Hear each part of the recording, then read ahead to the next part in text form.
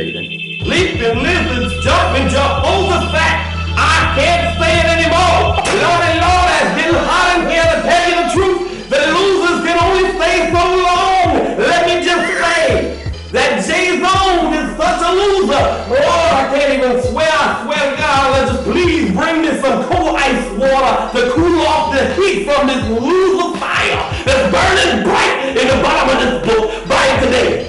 Buy the J-Zone book today. There's Jeremiah, there is Ezekiel, there is Moses, there's J-Zone. Joseph Smith is a man who has a lot of talent, but nobody wrote more hypocrisy than this man J-Zone. Root for the villain. If you're tired of seeing the winner always do anything he wanna do, what you need to do is root for the villain because he's a lovable loser. And all you gotta do is buy this book.